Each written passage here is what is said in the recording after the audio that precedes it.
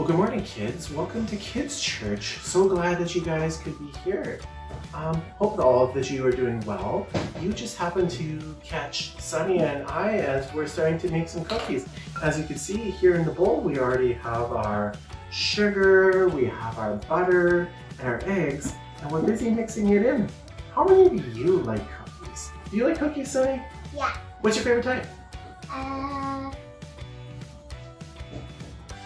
Smarty cookies. Oh, favorite are Smarty cookies. Those are good. How about you guys? What is your favorite type of cookie? Now I have a question for you guys this morning. If I were to ask you, how many of you would eat the ingredients of cookies one by one? How many of you would just eat the sugar? Would that taste good? Yeah. Yeah? How about if you just ate the flour by itself? No, it wouldn't taste so good. Yeah. And then, here we go, we got this egg. Would you like to eat the raw egg by itself? No, it will make you sick. Kids, never do that in your whole entire life. Yeah, don't eat raw eggs. But the thing about cookies is, it's made up of a whole bunch of different ingredients. Now, if you had some of the ingredients by themselves, like Sunny said, they could make you sick, and maybe they wouldn't taste so good. But then other ingredients that go into cookies, they taste really good by themselves. So we're going to continue to make some cookies, and as I'm making these cookies, I'm going to ask Sunny to read our Bible verse for today.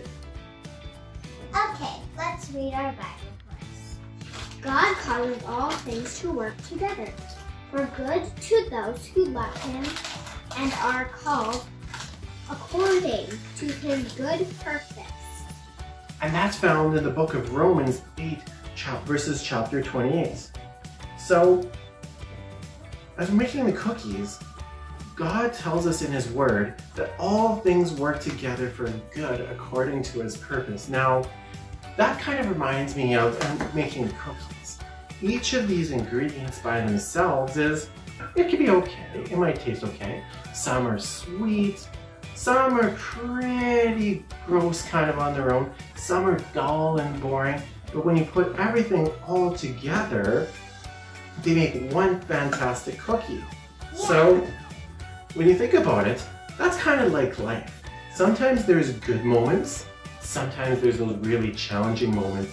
I mean, I think we all can relate. We're living through COVID, and that's been a really challenging experience for all of us. But despite the challenging experiences, there's still really good things to happen. Maybe we've learned how to ride a bike. Maybe we're still able to see our friends or families through video chats. There's lots of really great and exciting things still going on in our lives. So this morning, I want you to take a moment, maybe with your mom and dad, and see what are some of the good things that are happening right now in your life. Sonny, what are some good things that are happening to you right now? That I can still play with my friends outside, even though I have to wear a mask. Is there anything else? No, not anything else. Okay. So God is able to take the ingredients, some of the different ingredients in our lives, and turn them into something good. All together they create something that's super, really good, meaningful, and tasty. God can use all those different experiences in our lives, the good experiences, the tough experiences, and everything else that happens in between to turn our lives into something good. Now, we've read our verse today, and it says that all things work together for good for those who are called according to His purposes. So think about your stories in the Bible. Who are some people that experience some really tough things? Do you guys know any stories in the Bible where people experience tough situations? The first one that comes to my mind is, think about somebody like Joseph. Joseph, his brothers didn't like him very much. Remember, he had that coat of many colors, and he said, hey, one day you're going to bow down to me and worship me. And his brothers didn't really like that very much. What about Queen Esther? Did everything good happen in her life? Not so good. Remember that God said in Scripture, it says in the book of Esther, that God called Esther in the hard times for a time such as this. And what that means is that even when we're going through those really tough times or those good times, that God ultimately has everything in his hand. God is going to make something really good come out of those situations and work it together for his good. Now, as we're making these cookies, sometimes life gives you those really sweet things. Now, in my hands here, I have chocolate chips. How many of you like chocolate chips? I do. They're nice and sweet, but they're not always good, because if you eat too much, you might feel sick, because you shouldn't have too much sugar.